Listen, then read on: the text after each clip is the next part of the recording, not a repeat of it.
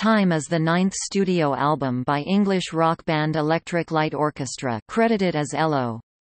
It was released in July 1981 by Jet Records in the United Kingdom and in August 1981 by Columbia Records in the United States.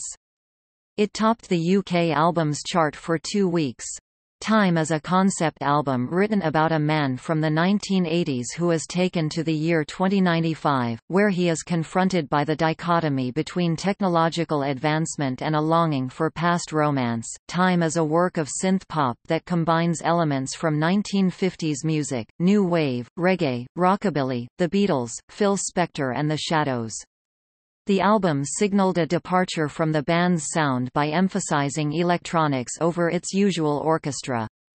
It is also the band's second concept album, the first being Eldorado in 1974. The music video created for its lead single, "Hold On Tight", was the most expensive ever made to that point, with a budget of approximately £40,000. 4 more singles followed the album's release. Twilight, Ticket to the Moon, backed with Here Is the News, Rain Is Falling, and The Way Life's Meant to Be. The record attracted a cult following of retrofuturist enthusiasts. It is considered the first major concept album devoted to time travel, as well as ELO's most influential album. Twilight became popularly known for its use in the 1983 animated short Daikon IV opening animation. In 2001, a CD reissue of Time included 3 additional tracks that were originally left off the LP.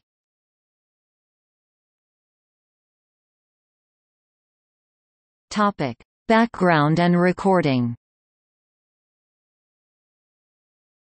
Time followed the album's discovery, on which ELO had dispensed with their 3-man string section, although orchestration was used on the album, and Xanadu, the soundtrack to the 1980 musical film of the same name, which was met with a mixed reception.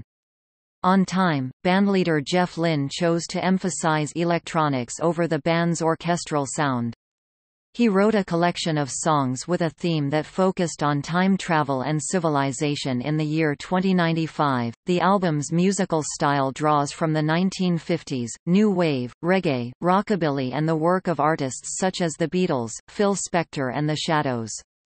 Writing for PopMatters, Kevin Matthews says that the album reflects Lynne's absorption in the UK synth-pop sound popularised by contemporary artists such as Gary Newman, OMD and Human League. ELO recorded Time mainly at Musicland Studios in Munich, Germany, with some sessions taking place at Polar Studios in Stockholm, Sweden.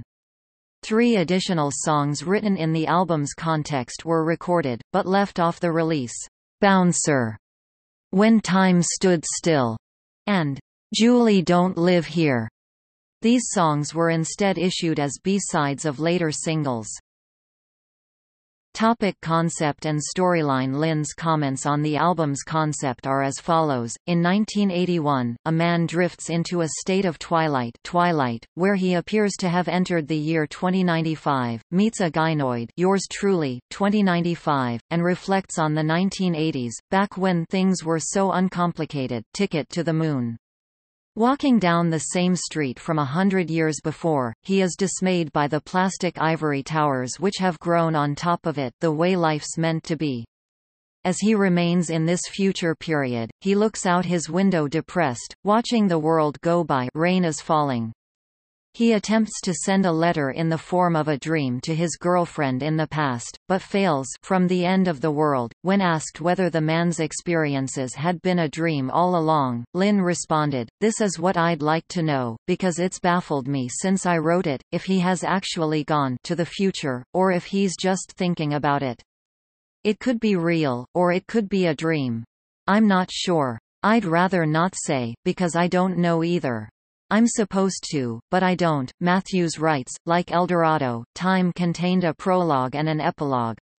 Although there is hardly any plot to thread the various songs together, the theme remains largely intact. They embellish, rather than engage. A recurring line that appears in the album's epilogue is, "Though you ride on the wheels of tomorrow, you still wander the fields of your sorrow." Rockel's writer says that the protagonist revisits the place he once lived only to find that it has become unrecognizable, the way life's meant to be. Afterwards, he hopes that he may be able to return home with a time machine, but with all their great inventions and all their good intentions, here I stay, rain is falling. Following his final attempt to return to the past, the protagonist is invited to hold on tight. Author Adam Roberts calls Time a future set rock opera. According to music journalist Mark Beaumont, it is a concept album about a man who is abducted forward in time to the year 2095, while the web publication Rockel and Stereo Review magazine both recognize Time as being about a man who becomes trapped in the future. The News and Advance's Ben Cates says it tells the story of a man living in the year 2095 who glimpses enough of the future to know that he wants to get back to the 1980s.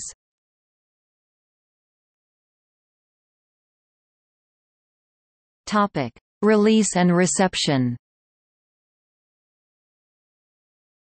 Time reached number 1 in the UK albums chart, maintaining the position for 2 weeks. The album received polarizing reviews by music critics. The change in the band's sound, particularly the lack of orchestral strings, came as a considerable shock to some ELO fans.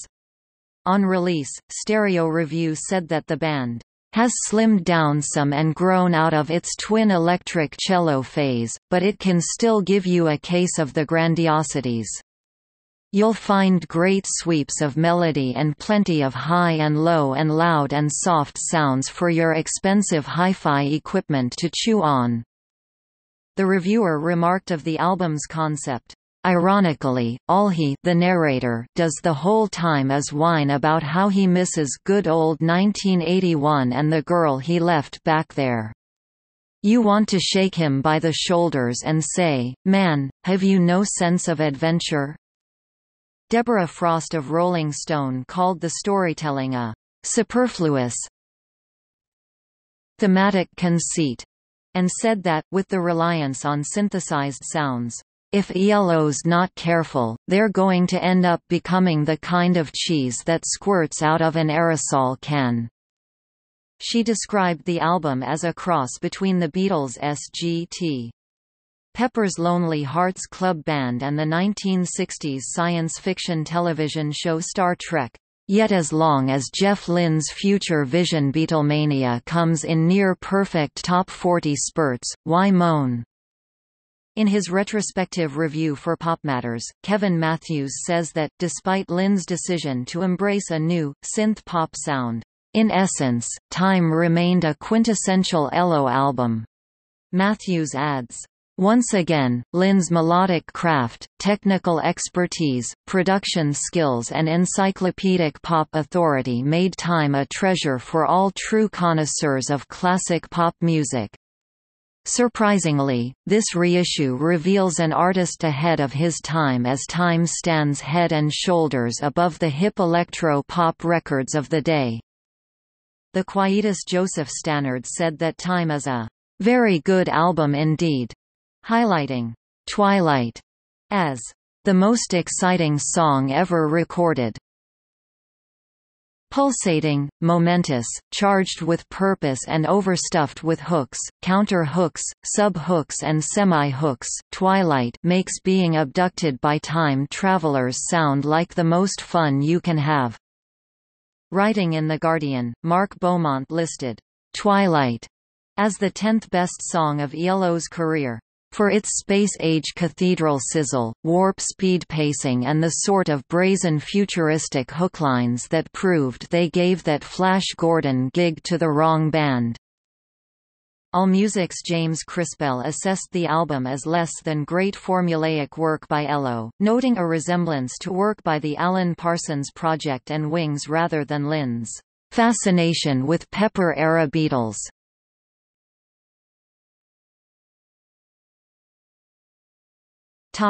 Legacy. According to Beaumont, Time is the most influential album of ELO's catalogue. The book The Time Traveler's Almanac cites it as the first major concept album devoted entirely to time travel. Rockall states that while Time is not one of the most celebrated ELO albums, it has attracted a cult following from those interested in retrofuturism. Among the album's unexpected fans are the Flaming Lips and Daft Punk. In an early 1980s Rolling Stone magazine interview, Steve Winwood said that ELO's Time had influenced him. Ladyhawke has stated that ELO's Time is one of her 5 favorite albums. In 1983, Twilight was used as the soundtrack for the Daikon IV opening animation, an animated music video created for the 1983 Nihon SF Teikei convention. According to academic Mark W. McWilliams, the convention would go down as one of the most famous otaku events of all time. In 1998, Cher sampled a synth sound from Prologue and Epilogue at the beginning of her #1 hit single, Believe. Hold On Tight was featured in Coffee Achievers, a 2008 Honda Accord car ad campaign, and included in the 2011 Tom Hanks and Julia Roberts film Larry Crown.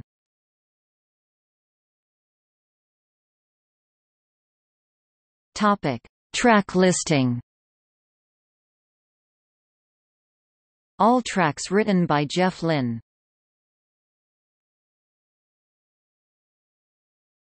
Topic: Personnel. ELO. Jeff Lynne, lead and backing vocals, electric and acoustic guitars, piano, synthesizers, vocoder, production. Bev Bevan, drums, percussion. Richard Tandy, acoustic and electric pianos, synthesizers, vocoder, guitars. Kelly Gruckett, bass guitar, backing vocals. Additional personnel: Bill Bottrell, engineer. Mac, engineer. Strings conducted by Rainer Peach. Charts